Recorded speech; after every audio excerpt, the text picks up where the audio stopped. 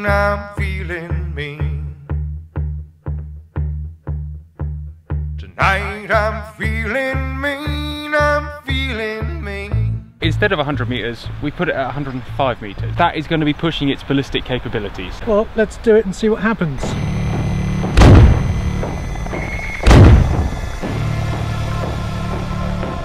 We've fired 50 gram BBs at this sort of range before, and we only got 1 or 2 on the target. But this is a whole different kettle of fish. Hey guys, welcome to The Gun Shop with me, John, and we've got Nick Horten today with some absolutely awesome big duck guns. What have we got?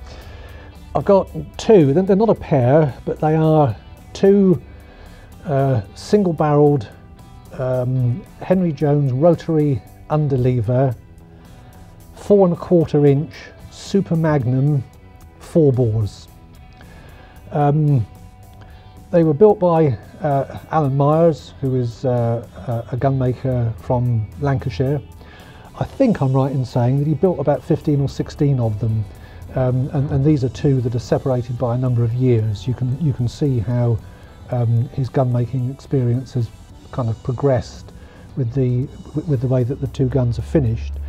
But these are a modern take on the old 4 bore, and probably the easiest way to illustrate it is to look at this cartridge case. This is an old Ely paper 4 bore cartridge. I'm not entirely sure what the load of this was. It's number 3 shot, I can see that.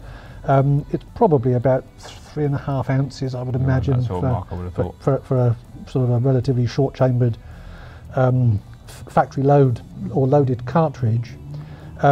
That's that, but this is the 4¼ brass case Super Magnum. Are all 4¼ brass case? Again, the 4¼ 4 bore is really something of a more modern construction. You can see that 4 bores originally came in a fairly standard long cartridge length, and in the sense that the variety of cases that was available was quite limited for 4 bore.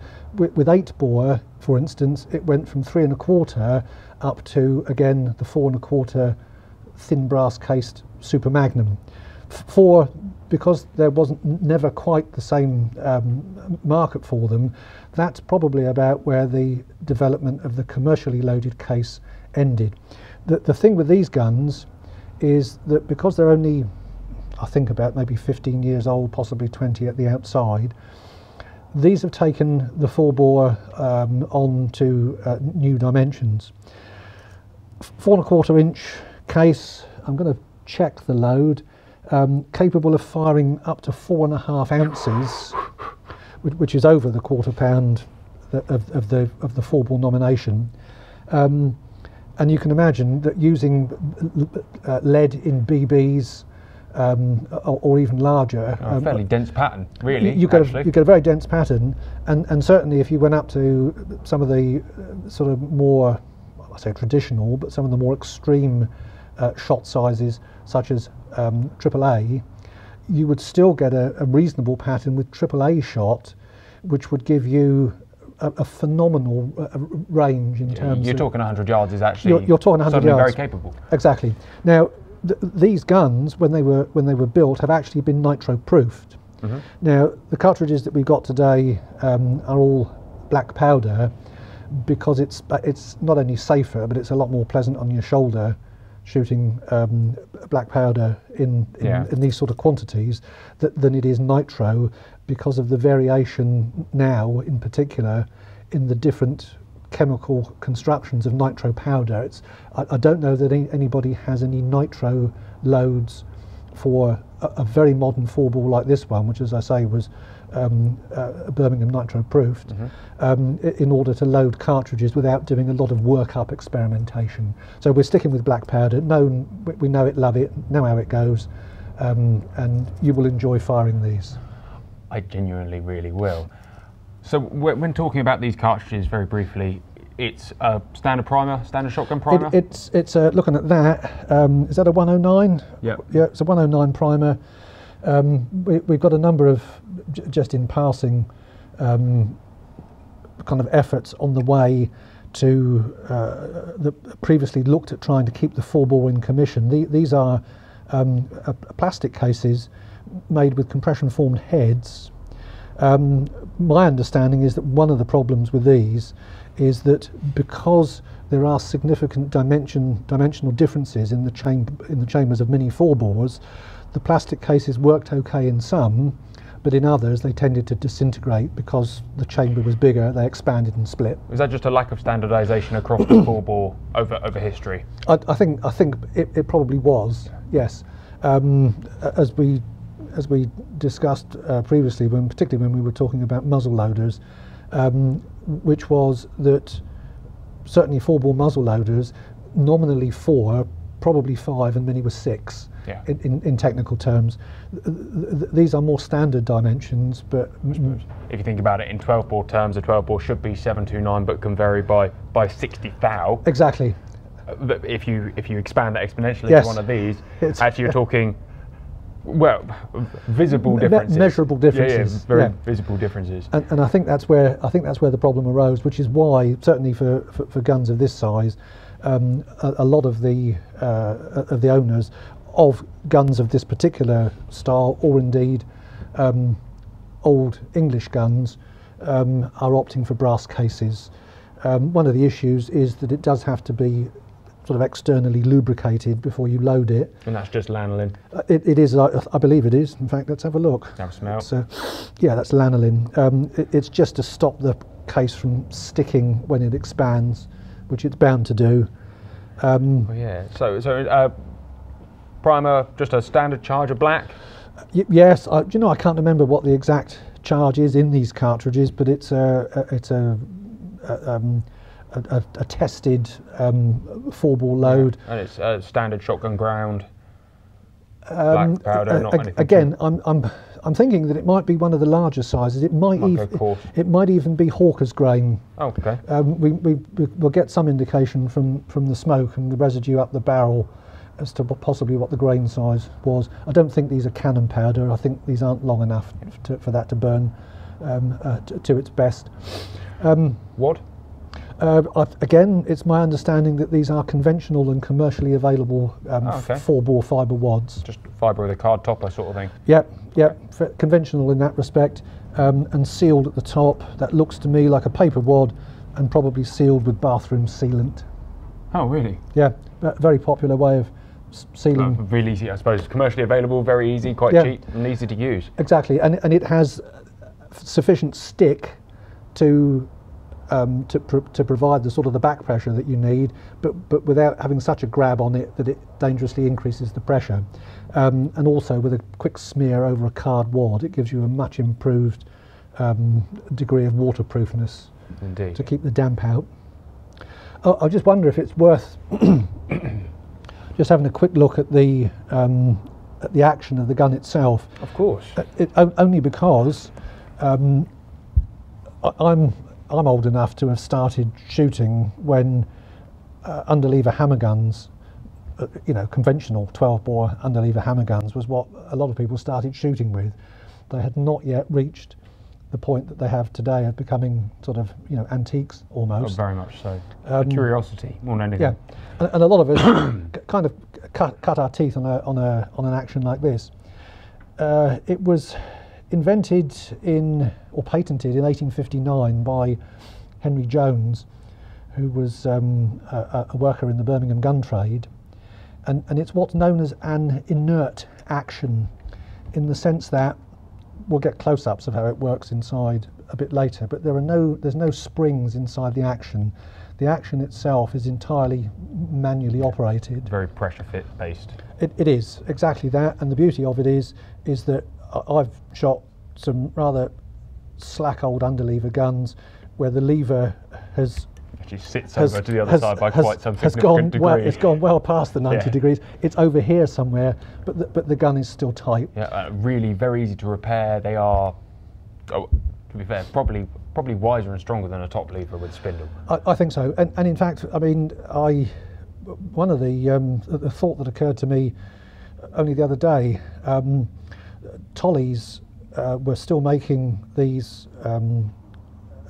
Jones underlevers well into the 20th century, and the design, as I say, patented in 1859, but it was one of the most popular designs with certainly through the pinfire era, which was relatively short-lived, but again certainly into the early years of the centerfire breech loader. This was an extremely popular action, and of course one of the reasons for that, I suspect, is that you don't lose during the manufacturing process. You lose relatively little metal from here, and none at all from this part of the action, which would otherwise makes it very strong. Contain, yes, strong. And again, you've got the lockup between that and the barrel. And regulation of a Jones underlever is significantly easier than a standard double bite or anything else more complex. A big hammer, probably. Yeah. So that's kind of the action. I think we've looked at the some of the ballistics. I haven't got a 12-bore cleaning brush, but that's a 4-bore cleaning brush. So it's the best way we can show it is to put this 12-bore here next to this cartridge here, next to the brush. Obviously the brush is oversized, the cartridge is tiny of the 12-bore. It's not really when you think about it, but yeah. No. It is a beast, and everything about it is large. Yes, I think I should have put a tape measure to this. It's 40 plus inches, the barrel. Wow. I believe. And again, I haven't put it on a pair of scales, but my guess would be that the weight is in excess of 20 pounds. Yeah, I've put it about I was going to say 12 kilos then, but yeah. That means nothing to me. 25 pound mark. Yeah. Got to be around the 25, 26 pound mark. I couldn't disagree with that. I mean, you're going to get a hernia shooting it in any quantity, aren't you? Yes, and again, because we've previously looked at a muzzle loading 4-bore from a different era, these guns are very much intended for shooting flying birds. Yeah. This is a classic foreshore goose gun, which would have been extremely popular in an area where there were lots, in particular, of grey geese, where the cost of the outlay of the cartridge against the size of the bird that you were bagging would have been about right. In years gone by, 4-bore cartridges would have been expensive. Today, as you can imagine, you're into a completely different ball game in terms of components. I mean, I think these brass cartridges, to have those machined out, they're probably about 25 or 30 pound each. Yep. Although they could be used almost indefinitely. These are lead for use inland in Scotland.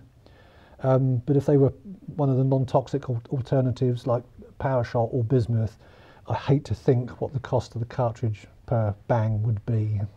A lot. Yes.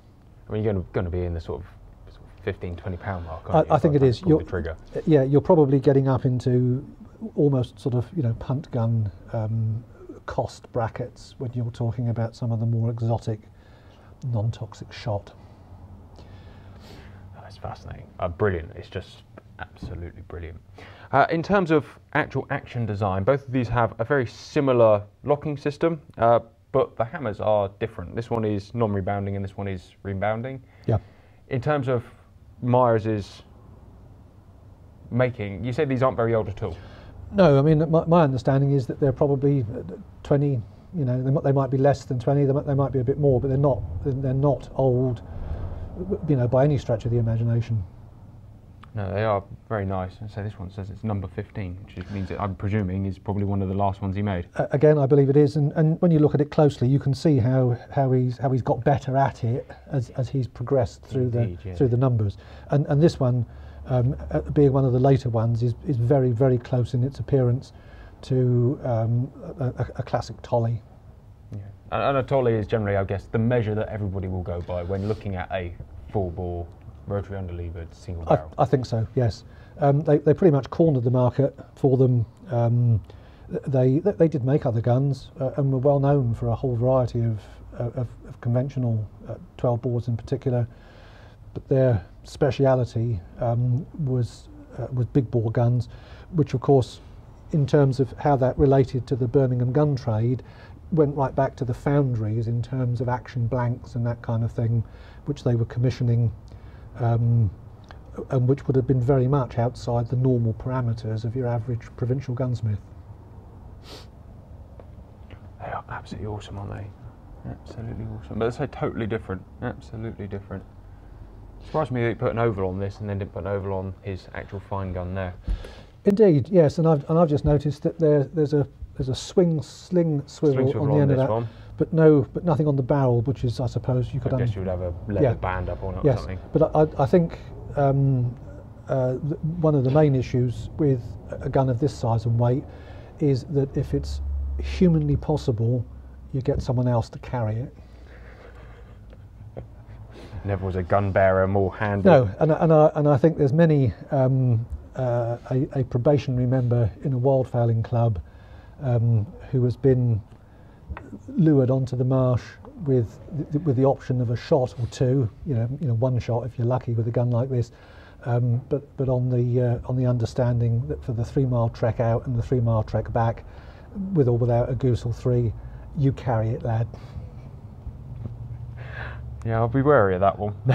This is brilliant. They're very course checker, and they are still very practical guns by the look of it. Absolutely, yes. And there's no, as indeed the originals, there's no frippery in it. There's nothing that does not add to the general performance of the gun. So this one is actually quite beautiful. You've got some very nice quality engraving. Or Yeah. you've got some half decent engraving. Yes. By chance, it's not completely utilitarian. No, and again, only because I don't know that we've touched upon it, super full choke. I'm not entirely sure what that is in a 4-bore. I wouldn't want to guess. But I should be interested to see on a pattern plate how these perform.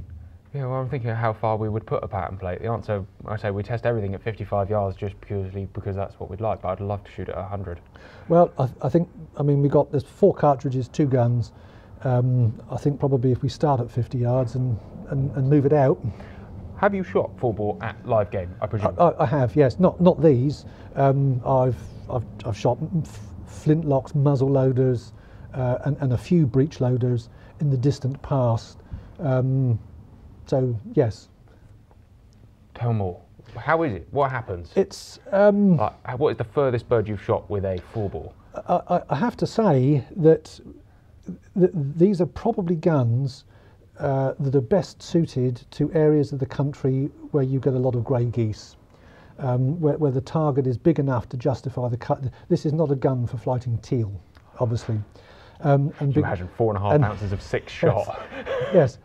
Of course, in this part of the world, in the south of England, the Brent long since protected, and the occasional sort of feral grey lags that you get, very unpredictable, always Canadas, but they're again not something that you can rely on, and the rest of the grey geese sadly don't occur down here in any meaningful numbers at all. So this is a gun for the east coast, points further north, up into Scotland. I think you could put practicality aside. It would still be great fun to go out and actually just have fun with it. Oh, it is. Even if you went and just shot a mallard with it, it's and that's about as far as I've got. Occasion. Yes, I can't say that I've performed any great goose slaying feats with mine, but I've shot a couple of mallard with it, which is about the smallest target that moves, I say, slow enough that is not rocket assisted like a teal, which just leaves the gun behind. And you ask what it's like, and unless you fire a lot of cartridges from one of these things, a number of things go through your mind just before you pull the trigger. One is the cost. 2 is is trying to do a quick mental calculation about the sight picture. You know, given the increase in range, you know, where do I? Very different leads. It's very different. You're into a whole different ball game of leads. You know, how's the choke going to perform? It's keeping the thing swinging. It's a bit of inspired guesswork at that point. But of course, the thing is that is uppermost on your mind is how badly is it going to hurt me? Because they do go off with a bit of a whoomph. Muzzle loaders relatively gentle. The 4s that I've used in the past have used old reloaded to the point of disintegration paper cases, but as we described before, that will only hold so much. I've not fired one of these monsters, and sadly I have to say that because of my rotator cuff and shoulder injury, there's no way that I'm going to be firing one of these today because I can barely pick it up. The last thing we'll do before perhaps actually going out and making some noise, one has a square rim and one has a round rim. Indeed, and the square rim says A Myers and the round rims do not. Yes, and I've made a specific note on this. The black action gun, which is this one, which is the earlier one, has a square cartridge rim. So easier to ream the ejector or the extractor, I suppose. I think it's possibly a construction issue.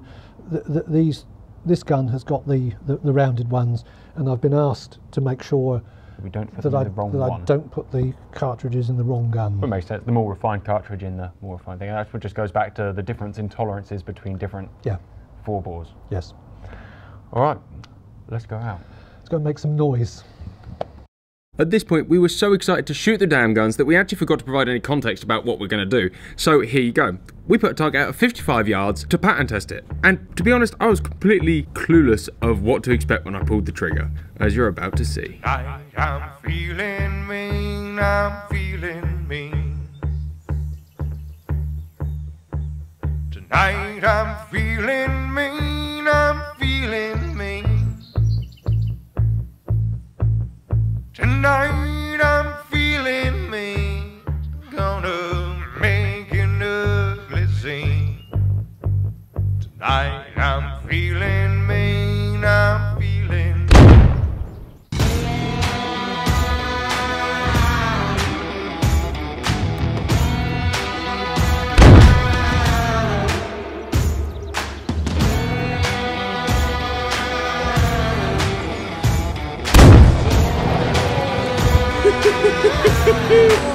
Close on, close off, that still takes the biscuit. And that came out nicely, yeah. Oh, beautifully. Right, so I'll take that one off you. Shall we go and inspect the pattern plate? Oh, let's do that. Well, doesn't it? Yeah, I'm not surprised. I think I hit everything. Yeah, you probably put that just about in the centre, I think. Does it click there? If you're on the side, you might. So it was so plumbed everything. The centre might have been about there. Do you reckon? Yeah. Ish. So as you can see on here, at 55 yards, it was pretty devastating. Yes, absolutely. And penetration-wise, you've fired at these targets before. Can you tell anything from the holes in it, or is not particularly? Only from the cleanliness, really. In terms of penetration, we kind of should get a ballistic gel out or something like that. Yeah. But we all know what ballistically a BB is capable of. 55 yards is probably fourfold of that of a number 4 shot or a 3 shot. So should we put it at 100 yards and see what it? Let's try that. I mean, there's gaps. To me, the centre of the pattern is a little. It's got a little hole, hasn't it? A little bit thin, but I mean, in as much as every cartridge is different, then with the next one, I'm guaranteeing this is coming out of the air. That's a very, very dead pheasant. Oh yeah, yeah. And certainly, I mean, if you think that the silhouette that you've got on there, if you were to add probably another 6 inches to each of those wings for a large greylag goose. Oh, your body's sort of this. Exactly. Most of that centre bit, aren't you? It's got lots of holes in it. It's a very capable cartridge. Indeed. Let's put it at 100 metres. Let's try that then. Okay, so we actually put the target out, instead of 100 metres, we put it at 105 metres, which is about 120 yards, something like that. Yeah. Let's say that is going to be pushing its ballistic capabilities. However, I don't think it is. Well, let's do it and see what happens. All we can do, and we can always put a third target out somewhere a bit fairer. Indeed.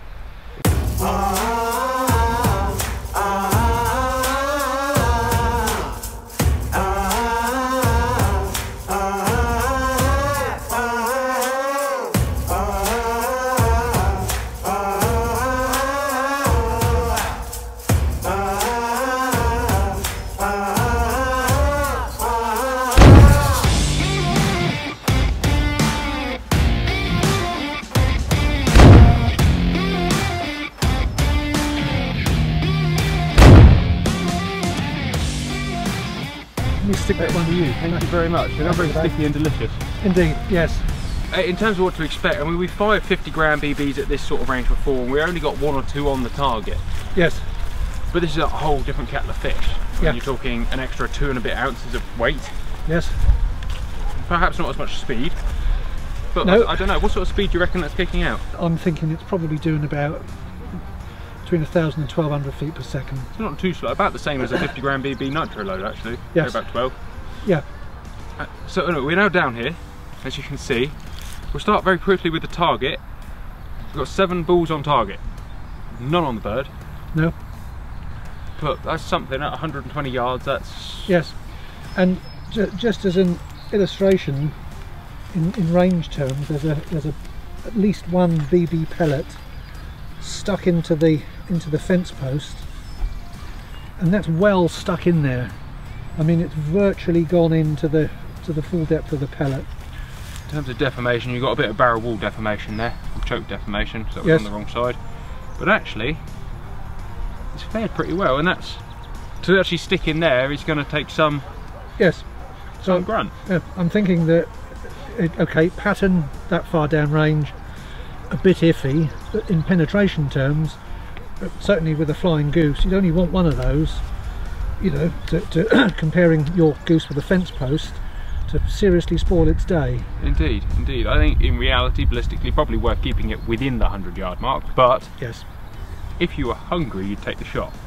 Yes. And hope that it flew just there. Yeah, and again, not that we're encouraging anyone to shoot at those sort of ridiculous ranges, but it's really just to look at the ballistic parameters of the gun. I would say, I think it's probably safe to say, that at a good 80 yards, you'd be consistently killing birds. I tell you, I've got a real good way of testing. Should we shoot a backpack 80 yards? Let's do that. Why not?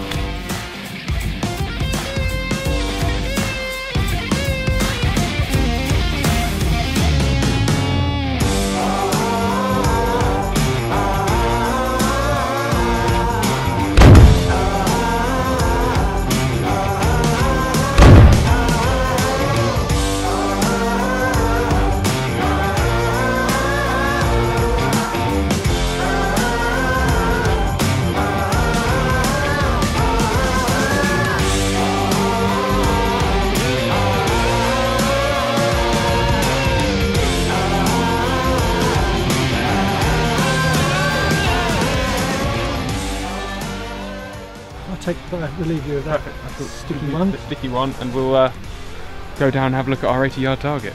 All right, Nick. Well, I think we found the answer to high bird shooting.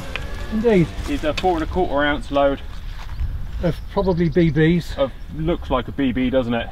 Yes. Well, that BB, it was definitely a BB. We pulled out that yeah. fence post. Yes. That is a very dead pheasant consistently. That was just over 80 yards, 82 yards, which is perfect, really. Excellent. Well, if you're after firepower, you can't beat it, can you? No, you really can't. You'd happily shoot maybe a dozen shots through one in a day. All those of you that have bought your 34-inch barreled Parazzis, eat your heart out. Yeah, 48-inch barreled A. Myers and Son from Preston. That's where you need to go for decent high bird guns. It is unbelievable. I suppose it's not, it's just basic ballistics, but it is unbelievable. Yes, I think it's an eye-opener, you know, back into a world of 100 years ago. As I say, appreciating this is a fairly modern gun, but you can see now why they developed 4 bores, because there's no doubt about it, they do work. You can stretch yourself out that much further. Yeah. And as we have said plenty of times before, if you were going and it was about getting not meat for your family but money for the table, yes, and something was 20 yards extra away and you couldn't hit it with a 12, why the hell wouldn't you bring yourself one of these and give it a go? Indeed.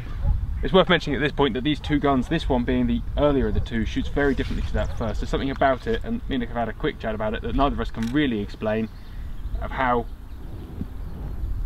less pleasant this one is to shoot than the other. The other was actually quite sweet. This one, it did feel like a proper hoof. Not that it's putting me off or anything. Quite a glutton for punishment.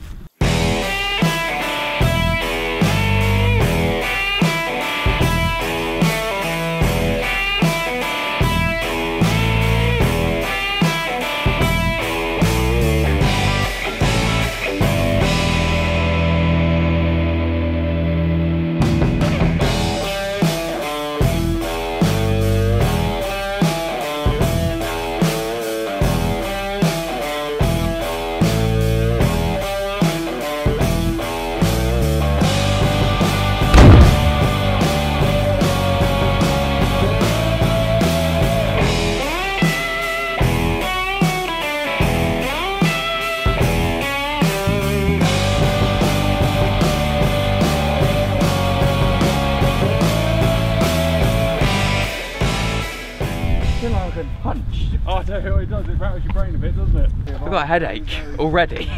Oh my goodness gracious me. They are buggers. Well done, David. You've just gone over your bag limit for the day by taking 15 ducks. And to be fair, if you'd had a semi-auto strapped in your back pocket, you could have taken that one as he flew away.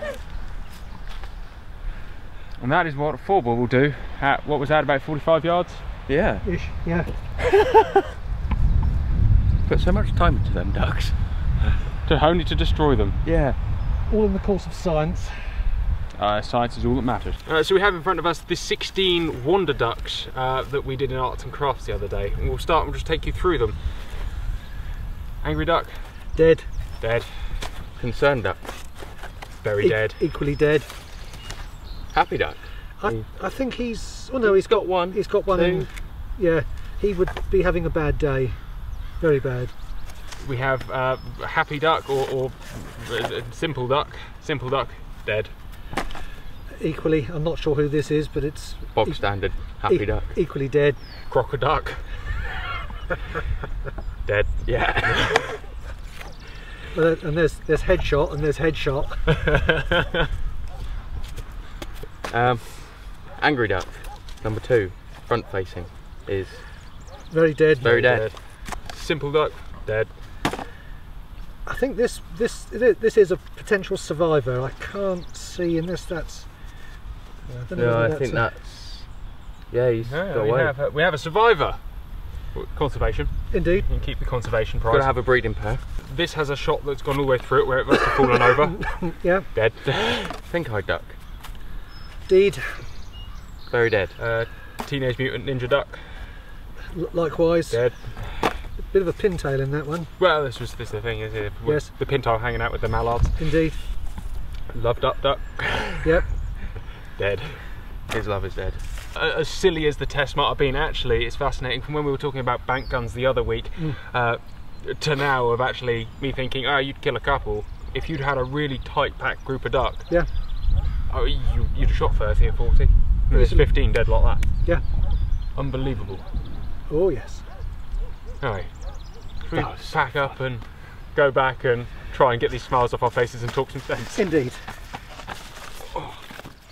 So that was an awful lot of fun. We would have Dave stood here, but he's currently sat downstairs with a headache and acute nausea.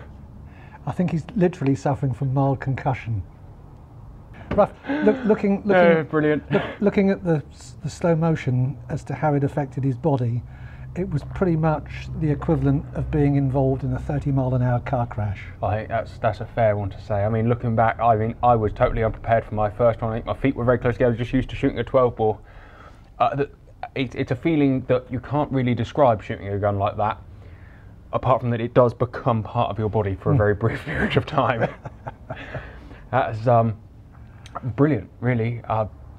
Mate, thank you so much. It's been a real honour. I should say that about 3 times in this video, because it really has been such an honour to shoot a gun like that when it's just not a common thing you find now. Well, as I've said before, the pleasure is all mine, as much as anything else, because this is a wonderful opportunity to bring pieces of wildfowling equipment to a greater public than would normally be possible.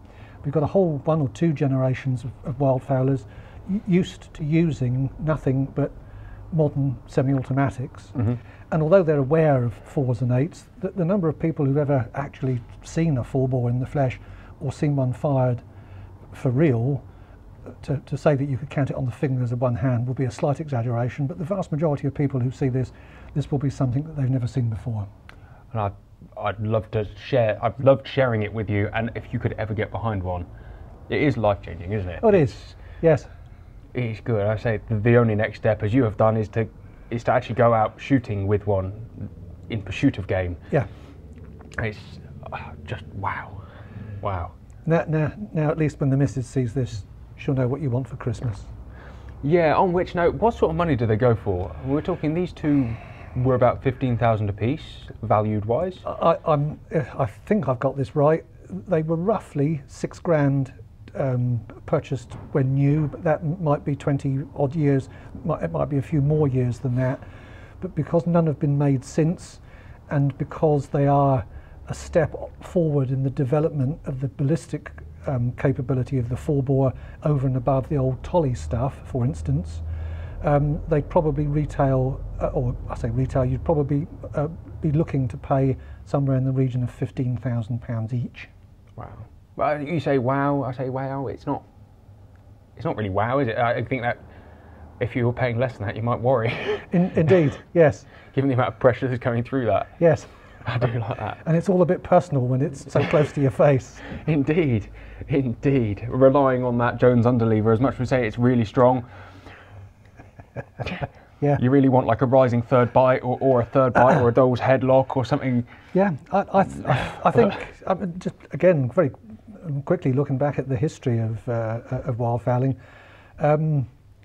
I can't think of a single occasion when I've ever known, looking back through the history books, of a Jones underlever ever giving way, ever having any sort of catastrophic failure, other than perhaps a barrel popping where it's been plugged in the mud. But otherwise, that action is incredibly strong. Well, it does fill me with a bit of faith. It does fill me with a little bit of faith. Other brands are available, but you were saying, so Tolley is obviously the one to go for if you want to buy something with a bit of history behind it. Almost all of the big bore guns of a certain design characteristic, which is very often the Jones rotary underlever. They did indeed make they made hammerless top lever 8 and 4 bores, but Tolley was the go-to manufacturer, and certainly if you find a big bore gun, when we spoke about this previously, we mentioned Newnham's in Portsmouth. Yeah. I've seen quite a few large bore guns with the name of Newnham on them, but you've only got to look at the guns, you've only got to look at the sequences of the numbers on the guns to know that they were made by Tolley's, and Newnham simply put his name on them, and that happened all It was very common though, hugely absolutely common. all around the country. It's about as much fun with a gun, apart from a punt gun, it's about as much fun as you can have with a shoulder gun with all your clothes on. Yeah, well, to be fair, I'd have happily done that with my clothes off and still had as much fun. So, although I think it might have been a bit graphic in 180 frames per second. Shall we leave it there? On that wonderful thought, guys, thank you very much for watching. Thank you so much for that opportunity. It really, really was an honour to have a go. And I'm sure you'll see us soon. Thank you.